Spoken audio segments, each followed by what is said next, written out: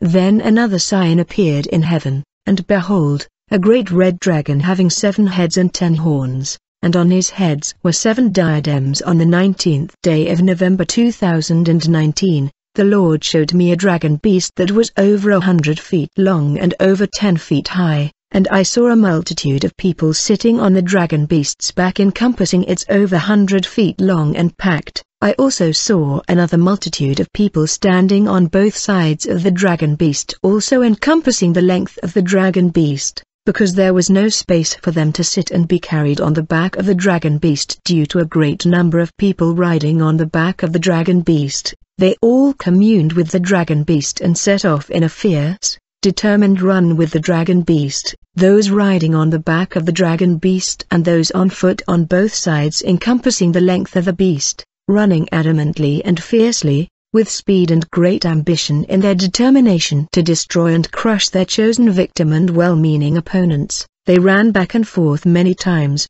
Each time they ran fiercely and arrived at their intended destination to destroy their intended target, but they failed and ran back to their starting point with their goals unattained. They communed again and came up with another dubious plan and ran off again and failed as usual. They ran back and concocted another dubious plan of action, made up lies, and ran off again adamantly with the same speed, fierceness, determination, and great ambition, and failed to achieve their plans and objectives again and returned to concoct a new dubious plan. They did this run back and forth so many times, and each time they ended up with the same failure in achieving their goals, which were evil, and never gave up or see the folly, the evil, and the wickedness in their plots, actions, and ambitions. They kept regrouping and hashing out new and evil plans, one evil plot after another to no avail. The dragon beast, those riding on the back of the dragon beast, and those running on foot on both sides of the length of the dragon beast, all kept running back and forth and experiencing failure of their evil plots repeatedly, but refused to give up despite repeated failures. Each time they suffered defeat, they ran back and hashed a new evil plot and new evil ideas. And the Lord said, "These are the Nimroders, who build the Tower of Babel and are consumed by it. Behold, the storm cometh and shall consume the builders and the evil works they wrought in a sore tempest and great billows of plagues in their private and public lives. Every man and woman shall surely reap what they sow according to their works, both righteous and unrighteous, everyone according to their own works, even those who by their purposeful indifference and inaction have enabled evil works to prosper. Do they not all invite and usher the storm and plague of judgment into their lives?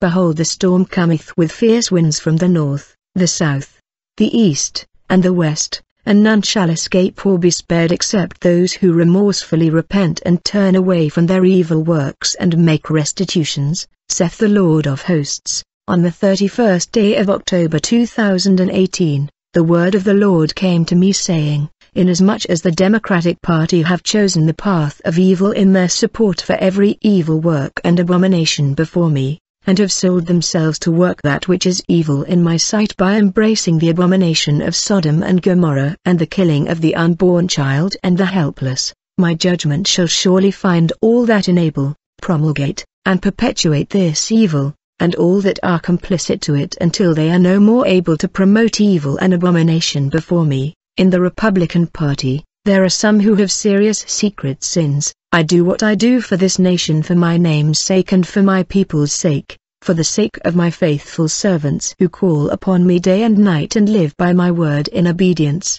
Everyone shall be judged according to their evil deed, their actions, and their inactions, except they repent and cease from their unrighteous ways, saith the Lord God, the way of the heathen. On the 23rd day of December 2018, I saw a minister who was preaching on television, and the minister stated, "We Christians know that Jesus was not born on December 25th, but we celebrate Christmas on that day because we are honoring the birth of Jesus." I inquired of the Lord about his will concerning this, and if it is right for true Christians to celebrate that day, the 25th of December in the name of Jesus' birthday, and the Lord said, "Great multitude of people who celebrate that day, the 25th of December, are celebrating and observing the rituals and ordinances of pagan gods which were put in place by pagans and brought into the church by pagans on the pretext that they are serving me, By so doing, they have made a great multitude of people around the world to err and commit the abomination of performing pagan rituals and idolatry.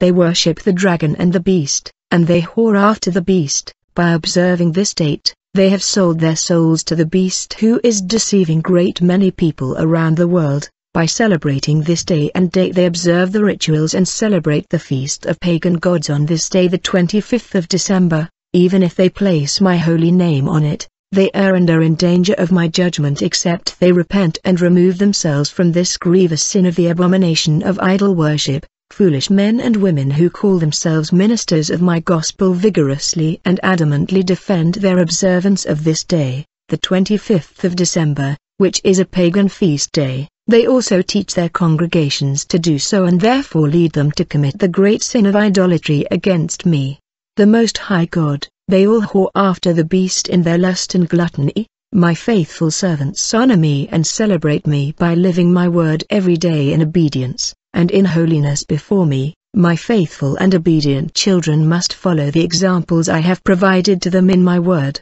observe my Sabbaths and my feasts which I have set forth for you to celebrate, to rest, to eat and drink, and to be merry. Also, follow the righteous examples of my ancient apostles who were with me.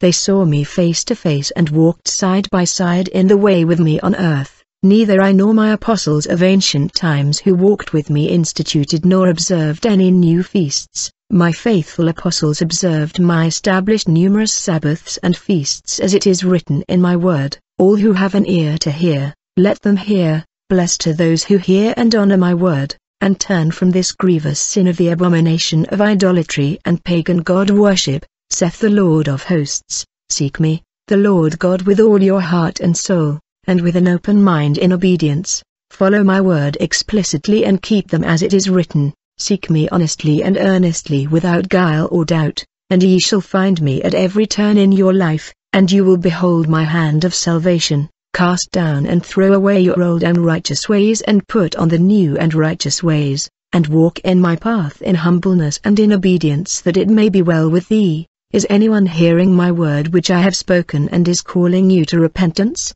Blessed is he or she who hears and obey, saith the Lord God Almighty. On the 11th day of January 2019, I saw and beheld the abomination of a very tall, huge pine tree with a very large base borne by machinery because of its size, and carried into a large corporate lobby. It was decorated with all manner of ornaments, decked with gold and other colors of ornaments, and lights. It stood 2 stories high and huge. A feast was made for it with loud music to celebrate its lighting in the name of Christmas. A great number of people, the staff, their families, acquaintances, neighbors, friends, etc., attended. A great multitude came and ate, drank, danced, and rejoiced over the tree lighting in celebration of Christmas, the 25th day of December. I pondered over all these things and said, Lord God, how can your faithful children escape this?